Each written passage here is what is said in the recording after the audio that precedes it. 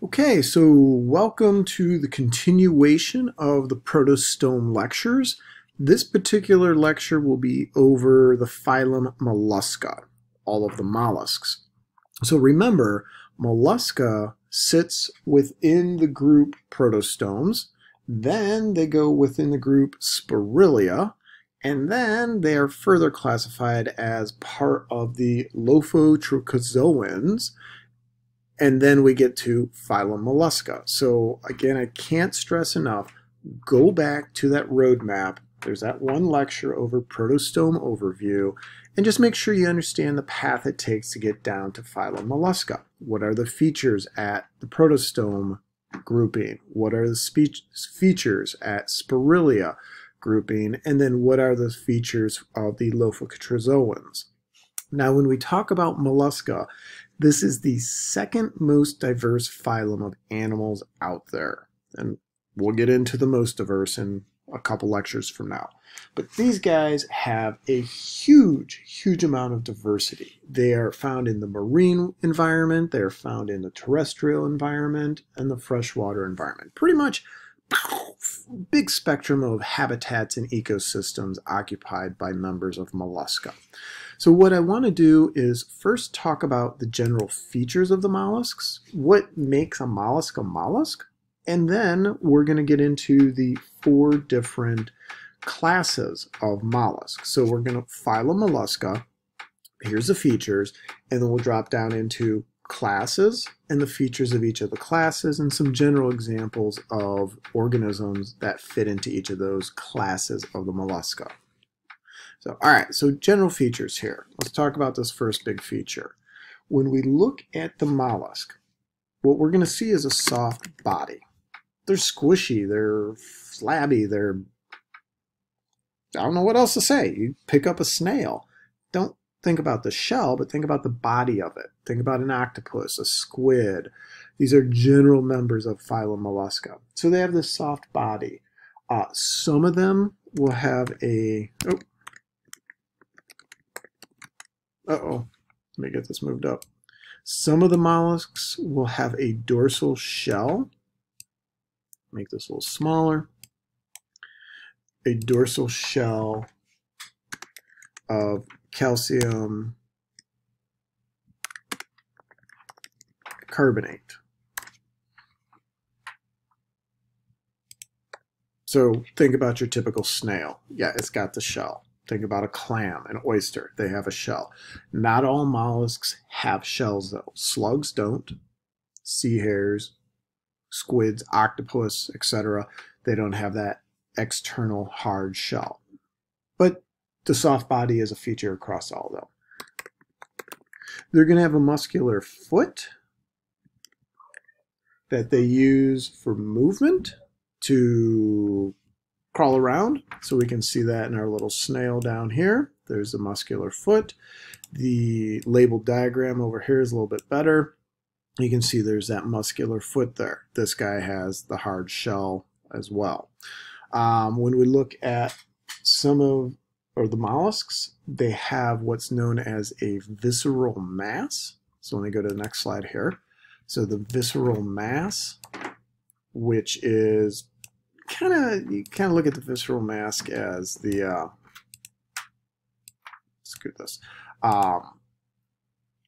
kind of the internal organs, all the soft, squishy, juicy parts here, the heart, the intestines, the gonads, these other structures. That's what makes up the visceral mass, basically the organs of the mollusk. So let me put a text box in here for us. So the organs are going to make up that visceral mass.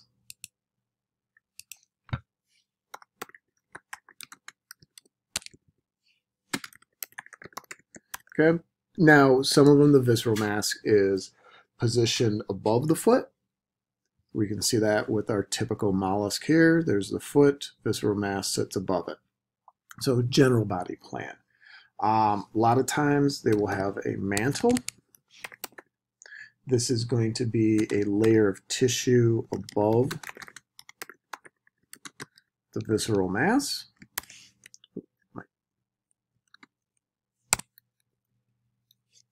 So this structure right here, let me get my pen, find our mantle. So there's the mantle. They drew it in blue here. This blue line here that sits above the visceral mass. Basically, it's a layer between the visceral mass and then the shell. Now, in mollusks that have the shell, that visceral mass is what will, it secretes calcium carbonate to form the shell. That is, shell, if I can spell shell correctly. That is a structure that will produce the shell in things like clams and snails, those types of mollusks. That crazy bladed structure to the right here is known as the radula. So the radula is technically, it's a tongue-like structure. I got to spell tongue right. A tongue-like structure that they use to feed.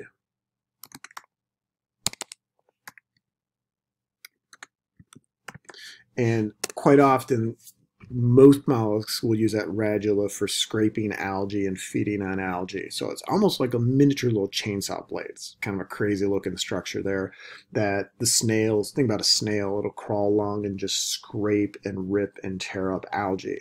Now other mollusks will have a modified radula that they use to drill holes through the shells of other mollusks. So it gets weird and crazy within this phylum.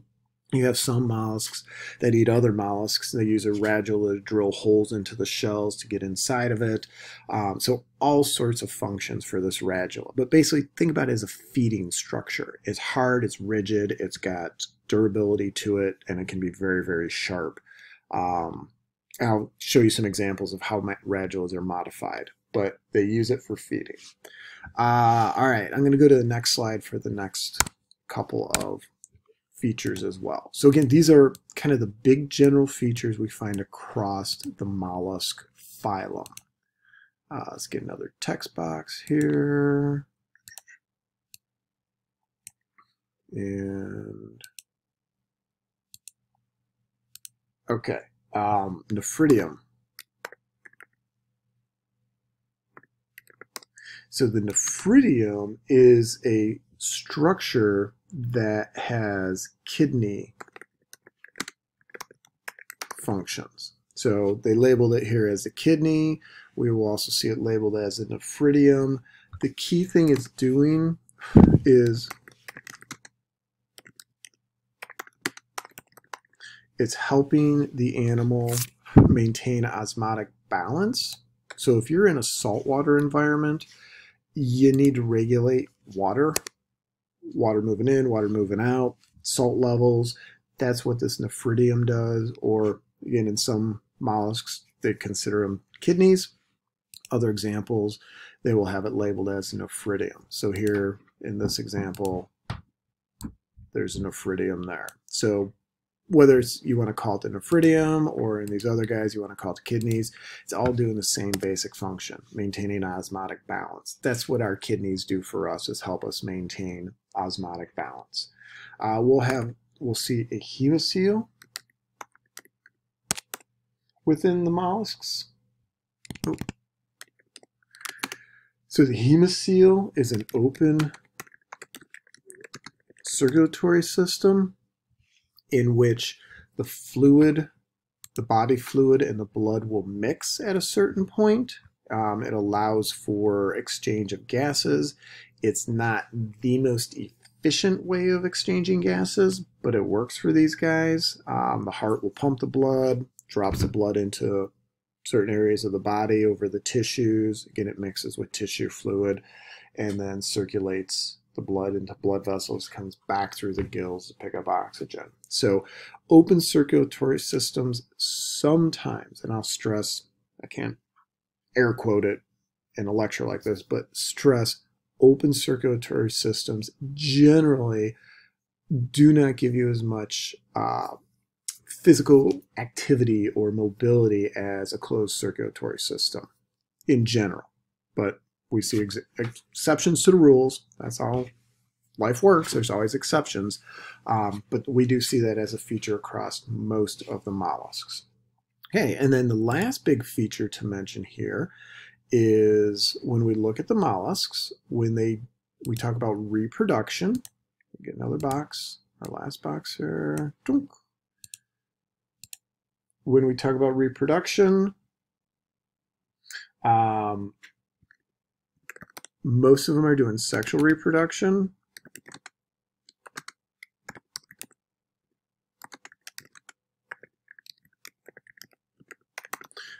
Some of the mollusks are hermaphroditic. So you may have one mollusk that's a male, one's a female, eggs and sperm. Obviously that combines to form the zygote. The zygote develops into the trophophore larva.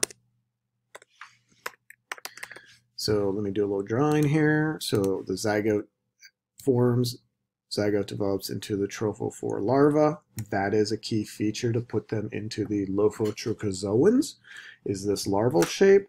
That trophophore larva becomes free swimming, moves around, then a lot of times develops into what's known as the veliger larval stage. So you look at that and go, ooh, that almost looks like a...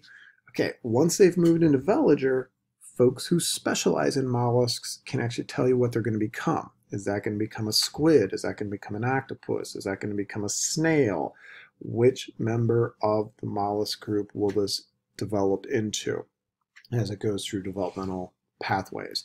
The veliger larva then develops into whatever the adult version or form will be of that particular larva or that particular mollusk. Okay, so in general, these are the common features across the mollusks. There are always exceptions. They don't all have every single feature. There's twists and tweaks and adaptations to different features.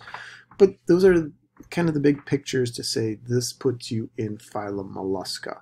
Now, how you tweak it is what gives you characteristics that move you into the different classes. And each of the classes will have their own kind of unique features and characteristics. All right, so here's the roadmap to the classes. I'm going to introduce these and then in the next couple lectures go into each class in a little more detail. So Polyplacophora are known as the chitons. Neat little class, some specialized features on these guys. Anybody interested in the mollusks, go on the marine biology trip and you will see members of all of these classes in the marine environment. Not all of them are terrestrial groups. Not all of them live in freshwater, but every class here will have a member who lives in the ocean. So it's a great place to go if you're interested in mollusks. The gastropoda include the snails and the slugs. So again, some really fun stories about slugs.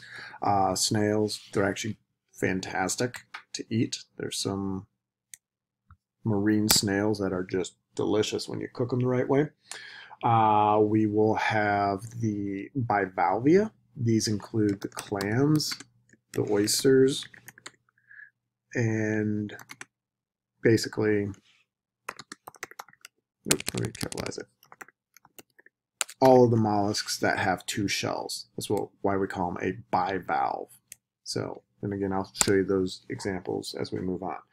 And then the cephalopoda. This is where you get your squids, your octopus, and your chambered nautilus and cuttlefish. Oh, should be cuttlefish.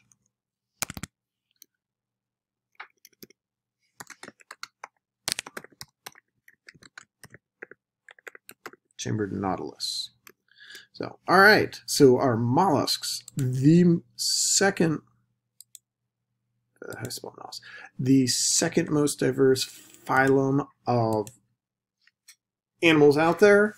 So we get into part 2, and I'll start walking us through each of the individual classes. So we definitely want to be familiar with this as a phylum, but I do want you guys to know key features of the different classes here. So we'll get into those in the next lecture.